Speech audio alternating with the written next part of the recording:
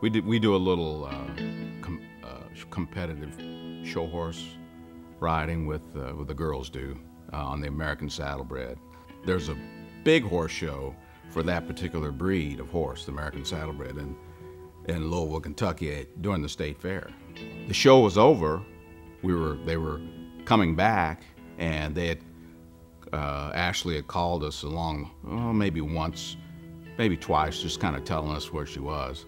And then when she was expected to be home, she didn't arrive, and a tired trucker had conked out behind the wheel at the 71-mile marker. He fell asleep at the wheel and crossed the road and just obliterated him.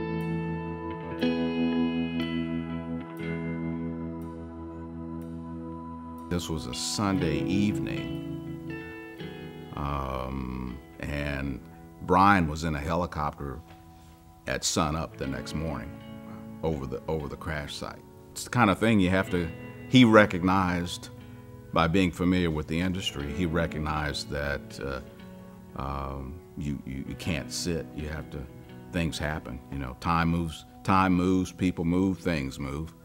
And so he recognized that time was of essence, and he was right on top of it.